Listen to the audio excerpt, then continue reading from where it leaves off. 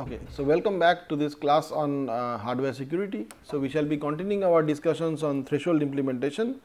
So as we have seen in the last class, the idea of threshold implementations and where it is required to improve upon a basic masking scheme which was insecure against glitches. So in today's class, we shall be defining on the properties of TI and also see some potential constructions and some case studies based on that. So as we have defined in the last class, right, this is essentially the basic idea of threshold implementations, where we are basically, the idea is that if the input X and it has been broken up into shares, then the threshold circuit, right, should essentially give me the corresponding output shares, so that if I combine them, I should get a legitimate output which is corresponding to the actual data input X.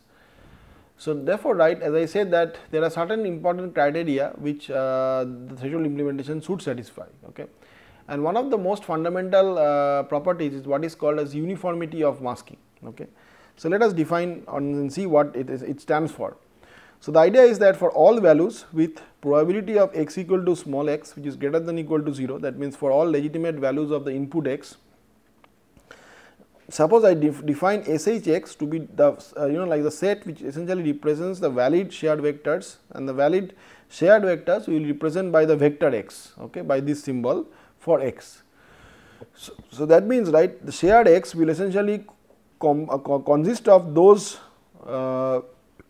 shares. Okay, remember that we had taken the input x, so therefore our representation was that we have taken x, right, we had taken x and broken up that or written up that as Sx shares. Okay, each x, right, is an n bit value, so therefore it is also an n bit value, so every share is also an n bit value. So therefore the total side of this is n into Sx. Okay, and what essentially it means that SHX should consist of those vectors. So this essentially, this combination, this tuple is denoted as this vector x, or example, or written as in this way in my slides. That means that if I take or if I XOR these components, then I get back the original data which is x. Okay. So now we will basically try to see the conditional probability or probability of x equal to x, that means the vector. So this is again the random variable which is essentially denoting this particular value, say like x or vector x. So the probability that the shared values, right, for the mask or the shared vector essentially takes a specific vectorial value, okay, essentially shown over here, given the input is x. Okay, given the input is x, I am trying to find out the probability that the sharing is a specific value. Okay, that means, like for example, suppose like that x is equal to 0, I am trying to find out the probability that my sharing, okay, or my sharing, right, is essentially suppose 0 0 0, given that the input is x equal to 0. Okay. Note that, right, if the x is equal to 0, it may also happen that the sharing, right, is equal to x equal to say 0 1 1. This is also a valid sharing of x equal to 0, because if I take an XOR 0 1 and 0 1, I get 0. Okay. So therefore, right, these are all my individual probabilities that I would like to calculate, and what it turns out is that, so therefore I can so therefore this conditional probability stands for or denotes a probability that x is some vectorial x when the unshared input is x taken over all the auxiliary inputs of the masking. Okay. So now the definition of uniform masking or masking x is said to be uniform if and only if there exists a constant p such that for all x, that means for all these values of x, that means for all values of x we have, if this is a valid sharing, okay, then this probability is a constant. Okay. Or if this is not a valid sharing, then this is condition probability is 0. As you can see, right, that if I ask you, right, what is the probability that x equal to 0 1 0 given that input x is 0. Now this is not a valid sharing, right. So therefore it is trivial to know that this probability should be 0, right, because this is not a valid sharing. But what is important also to note that for all valid sharings, this probability is a constant which is p. Okay. And that therefore, right, it is important to understand why is this definition. Okay. So the implication of this definition is actually following from secret sharing schemes. Okay, or essentially what it tries to say is that the uniformity of masking would imply the independence of the combination of any Sx minus 1 shares. Okay. That means, right, it will indicate that the value x is independent of any Sx minus 1 shares. Okay. That means, right, if you even if I give you Sx minus 1 shares, you will not get any information about the value of x if this particular property is maintained. Okay. So, therefore, right, this is an important result, it is a very important result, and therefore, right, it is important to know or understand why this works. Okay. So, in order to know that, we have to basically get into the proof of this result. Okay. So, now we will basically use a particular notation where, for example, this vectorial xi is basically representing a random variable or denoting a random variable which is denoting the ith share, for example. Okay. And if I write x hat I bar, then that means, right, I am basically considering the fact that this particular or basically the vector without the ith share. Okay. So, therefore, what we are trying to prove is that if the masking is uniform, that means if the previous definition is maintained, okay, then this implies that actual data which is x is independent of this part, which is essentially xi hat, which means that the basically represents a vector without the ith share. That means, you know, like Sx minus 1 shares. Okay. So, for that, right, let us see this conditional probability which is essentially used or defined in my definition of uniform masking. So, this conditional probability says that probability of x equal to x hat, which is the vectorial x, given that the actual unmasked data is say small x. Okay. So, now we can basically pretty much write this share into two parts. One part is denoting by x vectorial I, this is the ith share, and the part without the ith share, okay, because the share will have two parts conditioned on x equal to small x. Okay. So, this you can actually apply the definition here, and you can write this as in the denominator it will have probability of x equal to small x.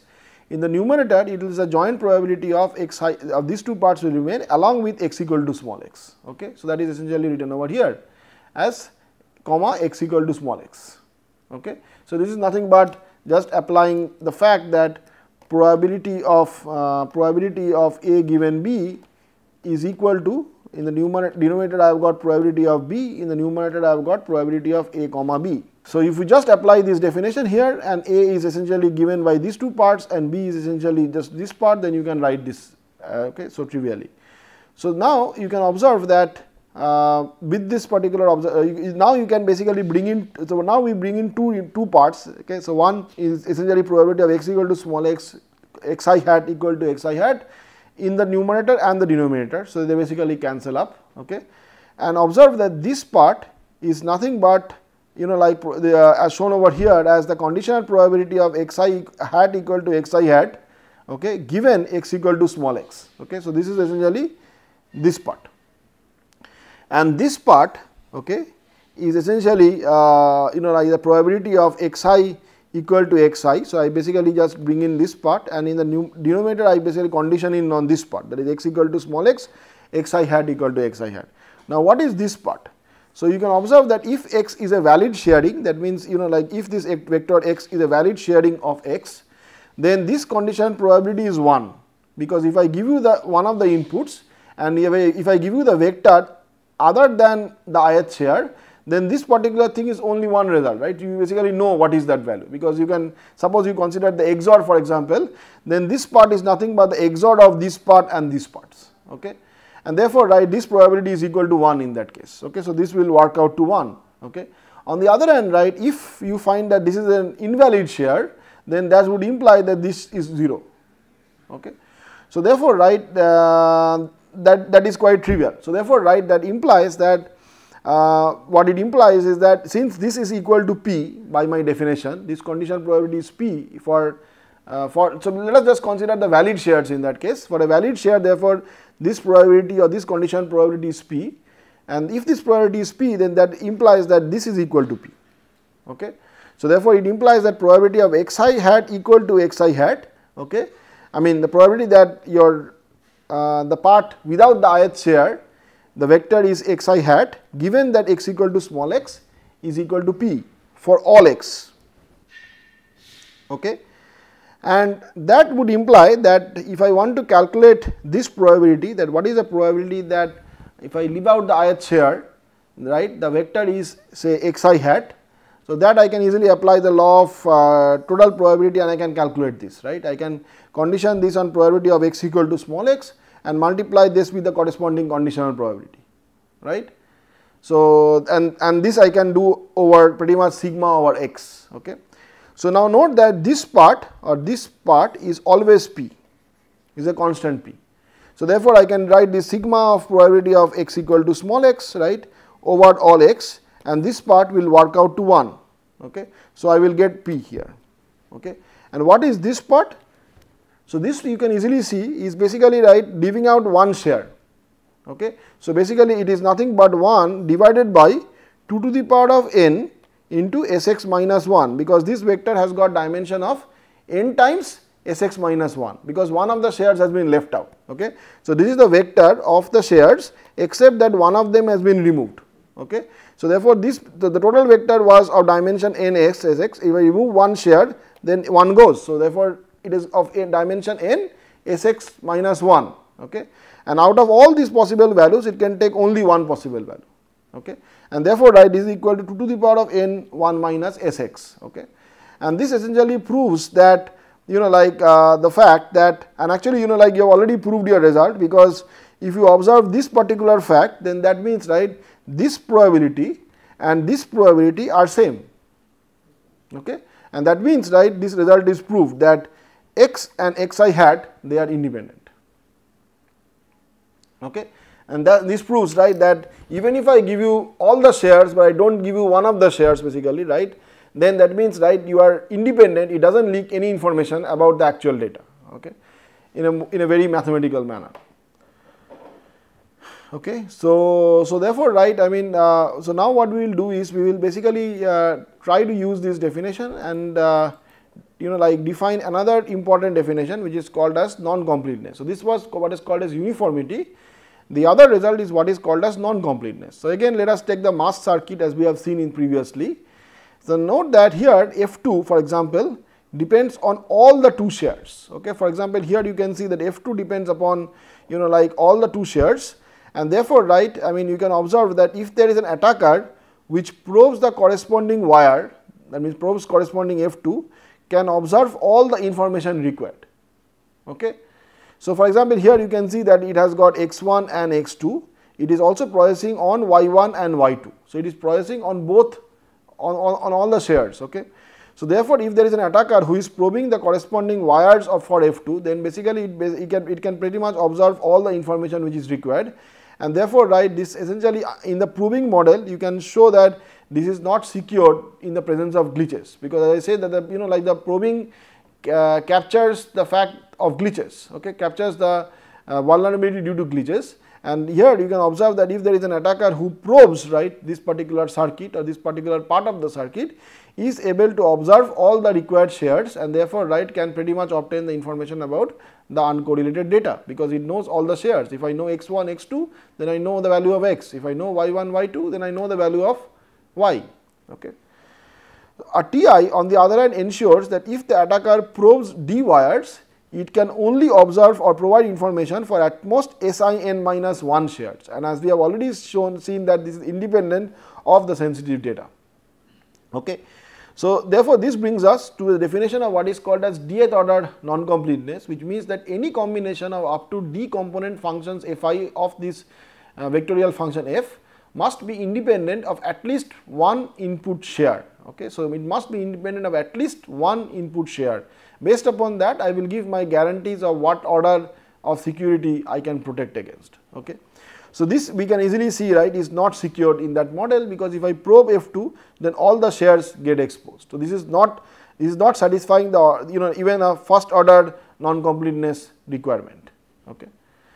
So, therefore, right, what we need is we need to kind of do something better, and the security guarantee is that if the input mask x of the standard function f is a uniform masking and f is a dth order Ti, okay, then the dth order analysis on the power consumption of a circuit implementing f does not reveal the unmasked input value x, even if the inputs are delayed or if there are glitches which occurred in the circuit. Okay. That is the security guarantee that Ti would provide. So, and again, like it is very easy if I apply it for affine functions, because a standard way of doing that is as shown here. Suppose I have got an affine function f which I am applying on x to get a. So, you can implement this with s shares, where s is greater than or equal to d plus 1 to thwart a dth order attack. Okay. So what you will do is as follows.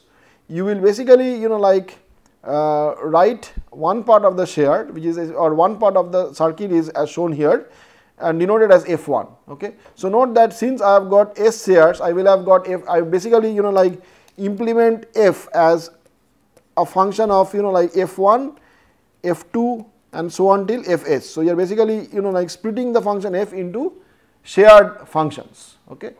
So you can see that the first function is shown here as just as F1 x1 is equal to A1, okay, and that is same as F on x1, okay, whereas for the other parts, right, I essentially write as Fi xi, that means from 2 to S I write as Fi of xi, and that is equal to Ai, where Fi is nothing but F but without the constant terms. Okay. So note that in an affine function, right, you typically has got A into x plus B form, that is your form of an affine mapping. Okay. So consider an example. Suppose you have got 1 XOR x which you would like to implement using a TI mechanism. So what we do is, for the first component part, we basically just write F1 x1 and apply it on the same function Fx. Okay. So you write that as 1 XOR x1, whereas for the other parts you basically implement using this. Okay. So as we have seen, right, let us consider an example to understand this. Suppose you have got the function Fx which is equal to 1 XOR x. This is an example of an affine mapping. So what I do is basically I have got S shares. The first share I basically write is your F1. Okay. So this F1 you can actually write it as shown here as 1 XOR x1. Okay. So you see that here we are using the same function as F. Okay. Just plugging in x1 as an input. So if I plug in x1 as input, I get 1 XOR with x1, that is your F1. For the other parts of the share, that means from 2 to S, basically you basically again apply the same function but without the constant term. Okay. So you have got F1 x1 as so in this part you have got Fi xi, that means F2 x2 for example is nothing but x2, and like this, right, you have got Fs xs is equal to xs. Okay. So you see that in one of the shares you have got 1 XOR x1 and you have got x2 to xs. So if you combine these results, you get 1 XOR with all the XORs of x1 to xs, which is nothing but your x. Okay. So therefore if you combine the results, you get 1 XOR with the XOR of x1 to xs, and this is nothing but x, which is essentially what you want to compute. Okay. So therefore again it is for affine mappings it is quite trivial and it can be done in this manner. Okay. But on the other hand, right, I mean this becomes more complicated when you are applying it on on other kind of functions. Okay. So now we will see before I go into that, another important criteria which essentially would help me to apply this on nonlinear functions. Okay. So for example, right, let us consider a nonlinear function as shown here as xy. Okay. So here is a first order threshold implementation of this scheme. You can note that I have basically split up x into 3 parts, x1, x2 and x3. So one thumb rule that you can apply is that if this degree is 2, then potentially I require 3 3 shares. Okay. And I require to implement using 3 shares, and it can. So here what we do is that if I have got xy, I implement them into shares like a1, a2 and a3. Okay. So the way a1 is working is that a1 essentially operates on, as you can see, on x2, x3, but it does not apply on x1s or y1s. Okay. And that is why that this satisfies the criteria of its non or incompleteness. Okay. So therefore as we have seen, right, in the previous case, when we want the non-completeness definition, then at least one of the shares should be left out, and that is exactly what we see here. Here for example x1 or the first share has been left out. Similarly here the second share has been left out, here the third share has been left out, and these are the corresponding functions. Okay. If you combine this, I leave it to as an exercise to see that this should be leading to xy. Okay. And that is the correctness of your definition. Okay. But now there is a very important observation. If you can see that if you do what is called as a uniformity analysis of this circuit. Okay. So if you do an uniformity analysis of this circuit, then let us try to do this exercise. Suppose I fix x equal to 0 and y equal to 0. Okay. If x is equal to 0, that means that the shares x1, x2 and x3, remember there are 3 shares, should get XOR into 0, Likewise, y1, y2, y3 should get XORed into 0. So therefore, if I get a table where, or make a table, right, with all these shares, like like say 0 0 0, 0 1 1 1, 1 0 1 and 1 1 0. So note that these are the shares which essentially will get XORed into 0. Okay. Likewise, like I basically kind of tabulate it in this fashion, that these are the shares for x and these are the shares for y. Okay. And I try to find out what are the output circuits. That means, like the moment I have got say 0 0 0 and 0 0 0, I feed it into these equations and find out the value of A1, A2 and A3, and I annotate in this table. Okay. So you can observe that if you want to do that, then, or if you do that, basically you can observe that I get many cases where I have got 0 0 0. I have got like I think around 7 cases where you have got 0 0 0. Likewise, if you observe the case number of cases where you get 1 1 1 0, 1 1 0, so you get 1 1 0 0 here, you get 1 1 1 0 here, you get 1 1 0 here. So there are probably 3 cases where you get that. Okay. Likewise, if you observe 1 0 1, you get a 1 0 1 here, 1 0 1 here and a 1 0 1 here, which is again 3 cases. If you observe 0 1 1, so these are like 0 1 1 and 0 1 1 here and a 0 1 1 here. So again you have got 3 cases where you observe that. Okay. So now imagine that this particular circuit, so therefore like from the security guarantee that we have seen, if the input is uniformly masked and it satisfies the definition of non-completeness, then this circuit alone should not leak any information about the data. Okay. So you can so likewise like the way we have done the analysis for x equal to 0 and y equal to 0, you can continue and do it for other values of x and y. So remember that x and y will have 4 possible values because there are 2 bits here. So if you do that, then you will get a larger table where like you take these statistics and you just dump into that table. So what you will get is something like this right here. So you see that there are 4 cases, and I observe the like the distribution of the output values A1, A2, A3. So these are the distributions of the output shares. Okay. For example, I worked out this case like for 0 0, where this has got 7 and the other 3 cases had got 3 values, whereas these are the invalid shares which will never appear. Okay. Now similarly you can work it for 0 1, 1 0 and 1 1. Okay. Interestingly, right, as we can see that the input masking xy is uniform and the circuit is a first order TI satisfying all the properties that we have seen so far. The circuit itself does not leak with respect to a first order DPA adversary. Okay.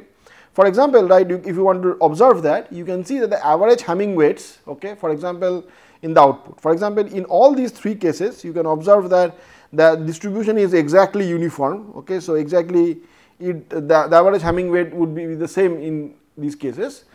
In this case, which slightly looks different, you will also work out that you can see that this is an interesting exercise to work out.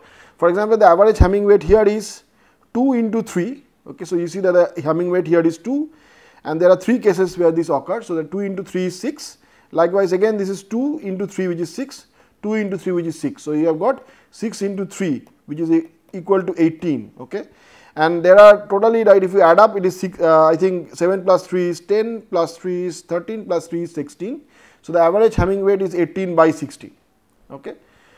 On the other hand, right, so if I do it for this particular case, you will see that it is 5 into 1 plus 5 into 1 plus 5 into 1, which is 15, plus 1 into 3, which is 18. Okay. So you still get this 18 by 16, and you see that the average Hamming weight does not depend upon your uncorrelated data. Okay. And therefore, right, this is fine. This is kind of secured against first order DPA, even in the presence of glitches. Okay. However, if you do this exercise, however, if you do this exercise and for for the fact that what if if this circuit is fed as an input to a second circuit, then how will the second circuit behave? Because remember, now the output distribution is essentially according to this pattern of A1, A2, A3. Okay. So this is the mask which is fed to the following circuit. Okay. So if you do that, right, then you will see that you will basically get like you can do an analysis like this. So this is what we do. So you take Z and now you combine it with, so this Z is again a uniform net. Okay. And you basically combine the output of this previous circuit again by applying an AND functionality. Okay. But this AND is again implemented in the same way as we have seen previously. Okay. So now assume that Z is uniform and A is the output of the previous masks. Okay. Suppose I fix X and Y as 1 and 1. Okay. So that is the last row, if you remember, in the previous table. So here are the possible distributions of the output mask, like 0, 0, 1, 0, 1, 0, 1, 0, 0 and 1, 1, 1. You can see here 5, 5, 5 and 1 are the possible cases, and Z, right, essentially can take all these 4 values. Okay. So if you now do a combination, you will see that the number of possible combinations are 5 into 4, because all these things can get combined with this. So there are like 5 into 4. Okay. For example, this 5 can combine with this 4, so it is 5 into 4, which is 20. Likewise 20 into 3, okay, 20 into 3 plus this can combine with 4. So, you will have 64 such possible combinations. Okay. And out of them, right, here is the possible, you can observe that so I am basically trying to see how many cases I get output 0, 0. So, it turns out that there are 31 cases where the output mask will be 0, 0, 0. Okay. And so, basically you can work that out by just trying these combinations. Okay. So, likewise, if the output is 0, 1, 1, it is 11 cases, here it is 11 cases and here it is 11 cases. Okay. So, this you can get by combining these masks with these masks and again fitting into the equations of the 3 A1, A2 and A3. Okay. So, therefore, this essentially is for the fact when X and Y are 1 and 1. Okay. So, you can actually take this and you can now again like plug it into the bigger table. And if you do that, right, then you basically get a distribution as this. So, this is the specific case where I showed you, like that this is 1, 1 and Z is 0. So, this is the one which I worked out here, 1, 1 and 0, and the annotation is 31, 11, 11, right. So, this is again 31, 11, 11, 11. So, likewise you can work out the remaining cases. Okay. So, now if you observe the Hamming weights, okay, the average Hamming weight, for example, here is 11 into 2 into 3, because this is 0. So, this turns out to be 33 by 32. Okay. Whereas, if you try to do the exercise for the first 6 cases, this will work out to something like 27 by 32. Okay. So, this shows that there is a deviation of the means with inputs which will lead to a first order DP attack even now. Okay. So, note that if this function g was linear, then this problem would not have appeared, because then that input distribution would have just got transformed into the output. Okay. And therefore, there would not have been any problem. But that implies that now the question is, right, if you have got an uniform masking and if you feed it in the next layer, then how do you apply it? Okay. And that essentially is something that we need to consider, we need to tackle. Okay. And what we will do is basically, like if you apply this, then we will see that how you can do that. And for that we have got a final criteria which is called as uniform sharing of a function. Okay. This says that if you want to make sure that the input of the sharing g which follows f is also a uniform masking. So, basically this leads us, or this observation leads us to the fact that we need to properly cascade the nonlinear functions. Okay. So, the idea is that we need to make sure that the input of a sharing g which follows f is also a uniform masking. Okay. So, therefore, right, the criteria for satisfying this is often called commonly as the uniform sharing of a function. The idea is that the dth order sharing f is uniform if and only if this criteria is satisfied. Therefore, we are not only bothered about the input share, but we also consider the output shares in this property, okay, or in this criteria. So, for that, consider for all x which belongs to f to n and for all a which belongs to f to m, these are the possible input values and the output values, where x results in a, that means fx is equal to a. Okay. Then for all the shares a which belongs to, these are the output shares a, and s out satisfying greater than equal to d plus 1, then the cardinality of this particular set, which basically tells me that if I take the input shares x and if I obtain the output shares a, okay, the number of input shares for which this is valid essentially is given by this ratio 2 to the power of n s in minus 1 divided by 2 to the power of n s out minus 1. Okay. So, the rationale behind this particular criteria will soon be clear if we just get into the proof of why this leads to a uniform sharing. Okay. I mean, why it leads to a uniform distribution of the output value. Okay. So, remember that the problem was that in the previous case we had a uniform distribution of the input, which is essentially the like the input x, but the problem was that we did not get that uniform distribution in the output a. Okay. So, now we will see that why it works. Okay. And for that, let us see the corresponding proof. So, the idea is that if your masking x is uniform and the circuit f is uniform, then the masking a of a equal to fx, which is defined by a equal to fx, is also uniform. Okay. So now what we will want to do is that, so likewise we had, like we have seen that the criteria for a uniform mask given by this conditional probability as shown over here. Okay. So in the previous case, right, if you remember, right, that the criteria was given by this notation, right, it was probability of x hat equal to say this, right, this is your output, this is shared this thing, shared value, and x equal to small x. So we basically calculated this probability and we saw that if this is a valid sharing, then this is a constant p. That was my criteria. Okay. If I want to get the similar property for the output, right, then I also need to look into this, and this is my corresponding conditional probability, because here my actual value is a equal to small a. I want to find out the conditional probability that there is a sharing which is occurring given the value of a equal to small a, and I want to basically calculate this probability, and I want to see that this is a uniform distribution. Okay. So this you can easily like obtain by like applying over all the possible input x's. So these are all the possible input shares of x. Okay. And you are basically pretty much calculating this by taking all the possible so basically if I want to calculate this particular condition probability, then I will be calculating it over all values of x equal to small x and their corresponding shares. Okay. So x is equal to this and x hat is equal to small x hat. Okay. So this is my or math cal x. So these are, so I am basically calculating over the joint probability of these two terms. Okay.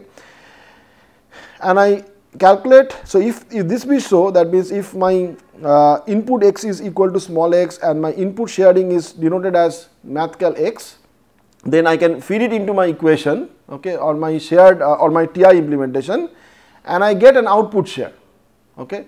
So this output share essentially, right, essentially is giving or denoted as a hat, and that is equal to, right, if I take f hat or like the TI implementation of f and apply x hat, apply it on x hat, then essentially it turns out to be this conditional probability. Okay. Where the input x is essentially and I basically do a sigma such that over all x where fx is equal to a. Okay, because fx essentially has to give me a, and that's why, right, I get that this a hat is equal to vectorial a. Okay. So therefore, right, if you observe the inner probability in this summation, the inner probability in this summation is 2 to the power of n times, and this is essentially given by my criteria just we have seen previous to this.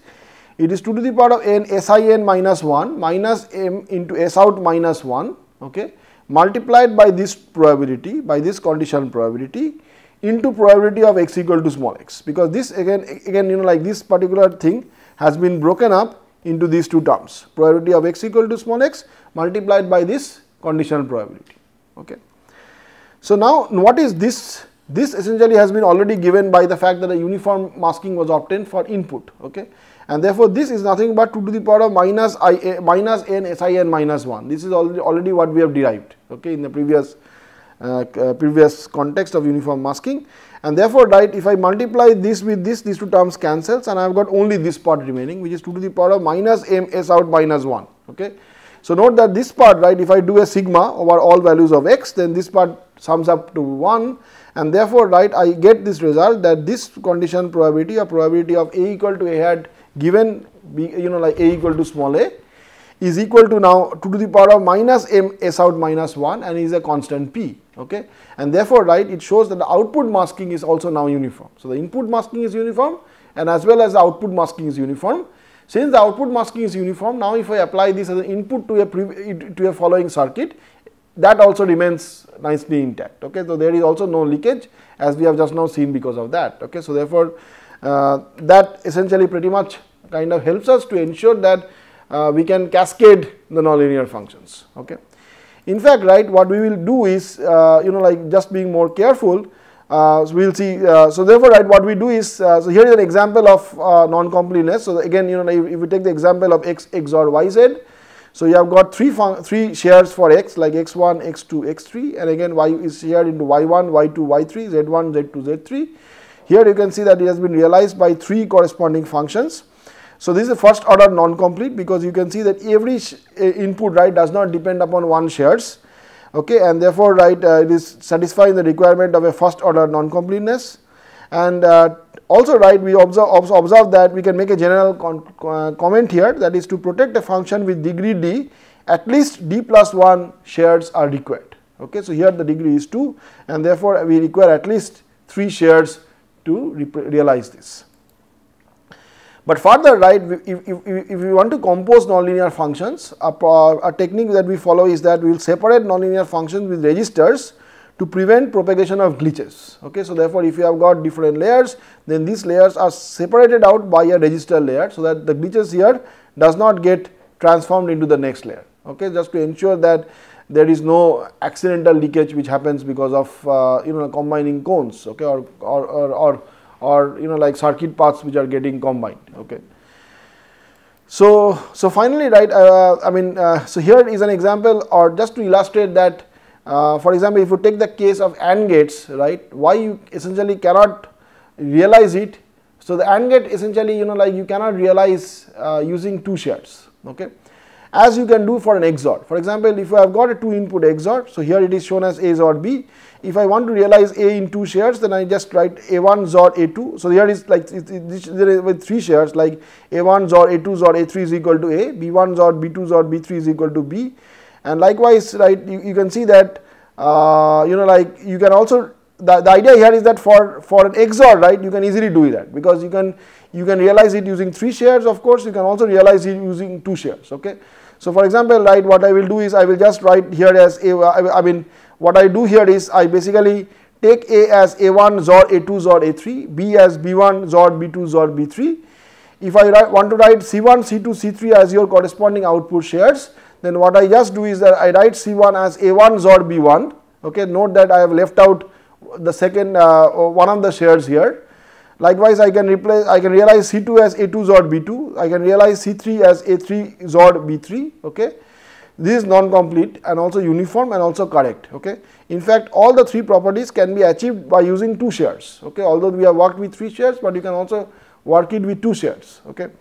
To summarize, TI design for linear functions are easy, but at the same time, right, it would be interesting to see that whether you can do the similar thing for an AND gate. Okay, but it turns out that it is not possible for AND gates, because if you want to realize an AND gate with 2 shares, then that means that you have broken up A into A1 XOR A2, B as into B1 XOR B2, and therefore the corresponding output shares must contain the following 4 terms: A1 B1, A1 B2, A2 B1 and A2 B2. And you can do take it as an exercise to see that these 4 terms, right, must be combined into 2 shares, but you cannot do in any way without violating the non-completeness definition. Okay, so therefore, if you put it right, for example, A1 B1 and A2 B1, you can observe that this depends on both A1 and A2. Therefore, it does not satisfy the non-completeness definition. In fact, any possible combination would lead into this conclusion. Okay, and therefore, you need to increase the number of shares. So you see here that if you want to make a TI of 2 input AND gate, here is a solution worked out with 4 shares. Okay, X1, X2, X3 and X4. I leave it to you as an exercise to kind of judge that this satisfies the definition of uniformity, non-completeness, and at the same time, like that is correct at the end of the day.